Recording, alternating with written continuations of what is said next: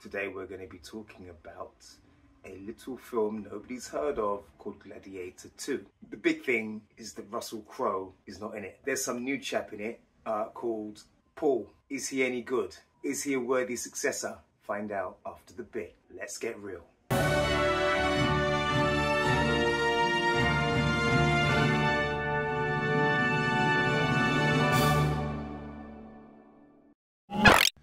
As powerful emperors run Rome down to the ground, a young, passionately determined fighter turned slave is given the chance to fight for his freedom in the dreaded gladiatorial pit. But is this complicated warrior more than he seems? I didn't love Gladiator the first time I saw it, I can't lie.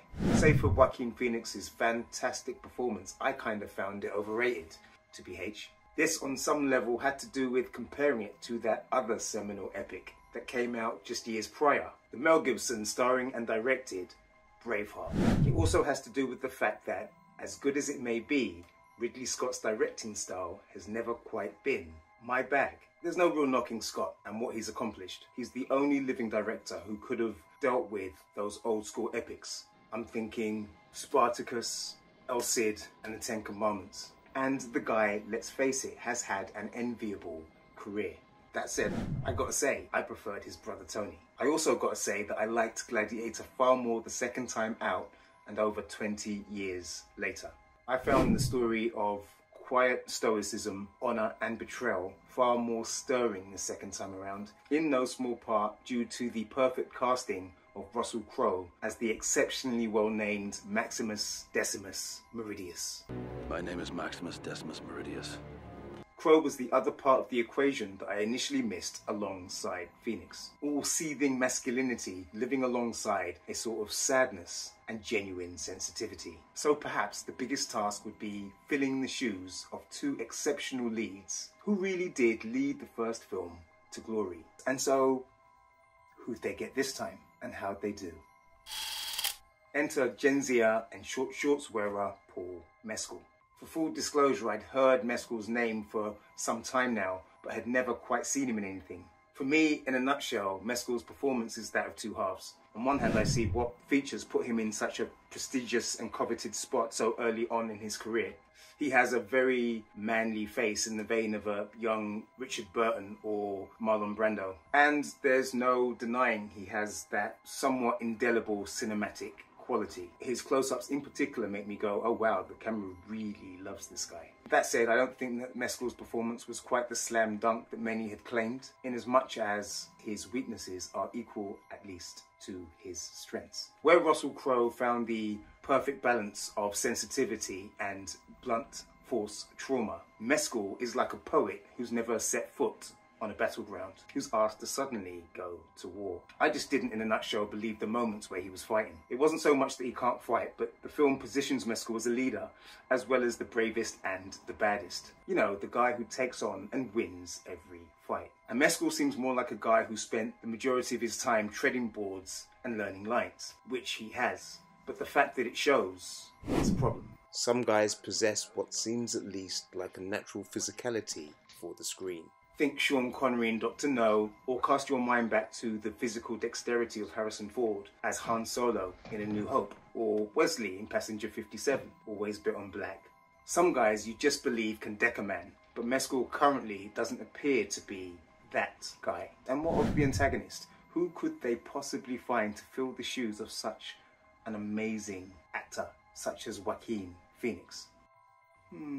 Enter little-known whippersnapper called Washington. Denzel Washington.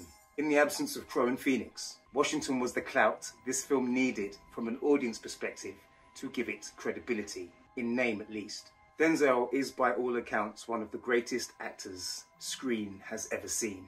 And here he is yet again one of the greatest actors you or screen has ever seen.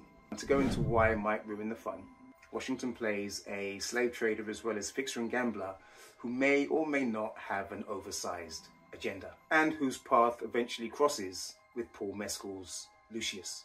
But rest assured, this is Denzel's domain, Denzel's Coliseum, Denzel's picture. And everybody else in this film is living in it rent-free. The film itself is a decent continuation of the original. It looks and feels incredibly similar to the original in both good ways and bad. Those big crowd scenes, for one, seem just as CGI as they did in the original. The fight scenes are much the same too.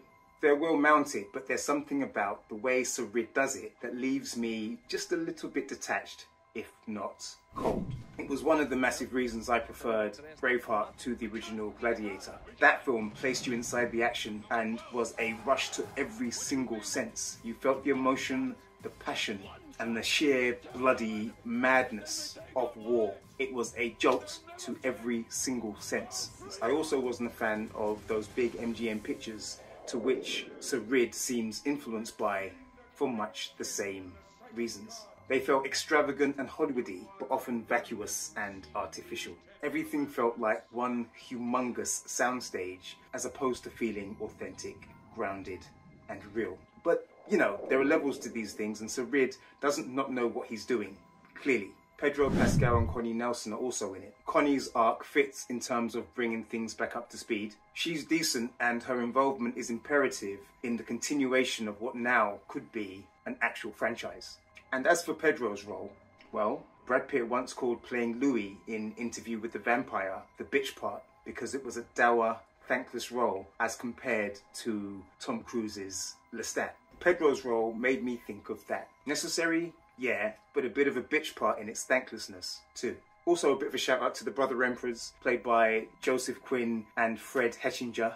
Joseph Quinn, we're going to continue to hear big things from. He was in A Quiet Place. He played a massive part in the season 4 of Stranger Things, to which he sort of made his name. He was extremely well liked in that character, and he's going on to play Johnny Storm in Fantastic Four: First Steps. Fred Hettinger, I've not heard of before, but actually was the stronger of the two, to be fair. Yeah, it'd be interesting to see what he comes up with going forward. Overall, a decent film made significantly better by a single, in parts, conniving, pompous and effusive performance. We are all mere spectators in the greatest spectacle Rome and Gladiator 2 has to offer. Ladies and gentlemen, I give you Denzel Washington. The film gets 1, but Denzel's inclusion makes it 2 thumbs up from me. Yeah, sometimes when someone great is announced, they don't necessarily deliver said greatness just because, and you still respect the fact that they're in it. Denzel has pound for pound been gold to pretty much everything he's in. He's kind of like the Muhammad Ali or the Rafael Nadal of acting. He is the value. He is popcorn. He's just a brilliant actor, and he brings the juice. You know, he keeps films alive. He makes the difference, not just as a name, but in terms of the energy and the unpredictability and the sort of explosiveness that he brings.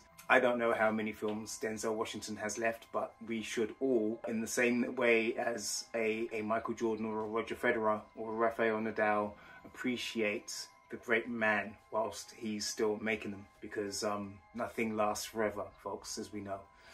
Mescal, like I say, is good. He's interesting. I think he has presence. It's funny with the DEI, because one of the things that you could very rightly say is that you'll rarely, if ever, see actors outside of guys like Paul Mescal, white guys, getting a shot coming out of virtually nowhere, getting to work with a Denzel. When I think about Denzel, I don't think about Denzel working with a whole plethora of black young actors in prominent roles. I do think of Ethan Hawke, I do think of Paul Mescal, I do think of Ryan Reynolds, and that's not necessarily good, you know? I mean, we want diversity and we want really good actors, and those guys are really, really good. I'm not knocking them, but the industry still is such that there aren't enough of everybody else to be given such a huge thing so early on, to allow them the opportunity to work with the very best and to have a long career where they learn and grow and become themselves, like Denzel,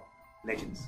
That's been it from me, folks. What did you think? I'm sure you have a lot to say. What did you think? Is it hyperbole coming from me in terms of Denzel's performance? What did you think of Paul Mescal? A lot of women love Paul Mescal, you know. I was talking to someone about it, just mentioning I was going to see Gladiator 2, and the first thing they said was Paul Mescal. So clearly he has movie star status. He does remind me of a young Brando, and he is apparently playing Stanley in A Streetcar Named Desire, which seems like a perfect fit. Let's see what he does. Folks, that's been it from me. Leave your comments below. Tell me what you think. See you on the next one. Love, peace, Afro Greece. Till next time. Boom.